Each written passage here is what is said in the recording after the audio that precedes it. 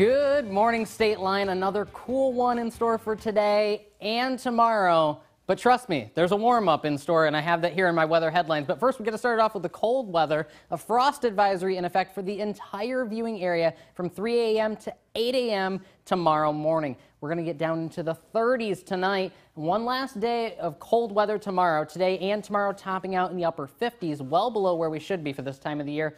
And our third weather headline, like I promised, warmer weather in store starting on Sunday and then going throughout the middle of next week. Temperatures into the 70s, flirting with 80 degrees. But we got to get through the cold weather first. A frost advisory in effect for the entire viewing area from 3 a.m. to 8 a.m. So if you do have any plants outdoors and can bring them in, recommend that, or covering them up with the chance for frost widespread throughout the area.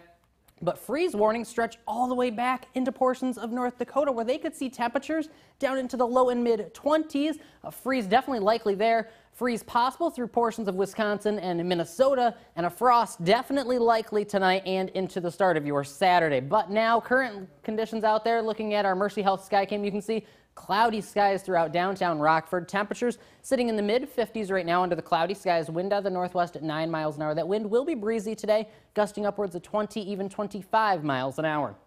We'll hold it steady in the 50s throughout the entire day, warming up to the upper 50s, right around 59 degrees for a high temperature today, as well as going into the day tomorrow. Our average should be in the low 70s. Temperatures elsewhere throughout the viewing area, low and mid-50s, 55 in DeKalb, 54 in Rochelle, 55 in Rockford, 53 in Freeport and Monroe, and mid-50s as you head out west towards Savannah. We'll keep the temperatures through the 50s, holding steady much of the day under a lot of cloud cover. You can see some passing showers late last night and early this morning. We'll keep the chance for an isolated shower around through the first part of the day. Better chance for some scattered showers and more cloud cover throughout the afternoon hours as this cold front slides through. Behind it, clearing conditions going into the overnight hours tonight. That's what's going to help drop temperatures down.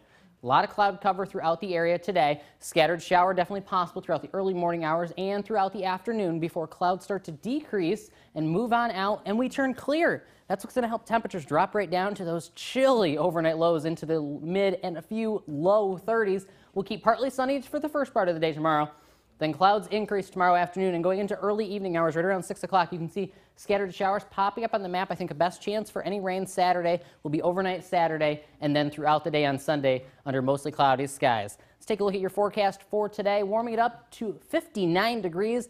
Very cool out there, mostly cloudy, scattered showers, wind gusts near 25 miles an hour. Tonight, cooling it down into the mid-30s with the risk for some frost. We do keep the weather risk at moderate, clearing skies, winds out of the northwest, 5 to 10. Your forecast for tomorrow, 59 yet again, a frosty start, increasing clouds, winds out of the northeast, shifting to the southeast, 5 to 10.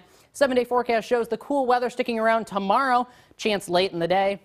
Scattered showers, better chance on Sunday. Temperature slightly warmer into the mid-60s. Yes, that's right, 70s. 70s return going into the middle of next week. As we see temperatures near 79 on Wednesday, flirting with 80 degrees. Back down into the 60s, though, by Thursday. Jay's having a little hard time over here. Jay, you want me to check to see if you got anything in your teeth again for you? I'm dying. He took a big bite of food, and then Ryan was coming to sit down, and he's trying to chew it as fast as he can. You were eating your pita. We were eating our pitas. We were, but you had a mouthful. Slow me down. I told you to wait. Man, I was, and then, yeah. Well, you have to read this next story, so whenever you're ready. all you. I'm good. Teeth good? Yeah, you're clean. Okay. You're good. Well, in tech and science news, happy birthday, Google.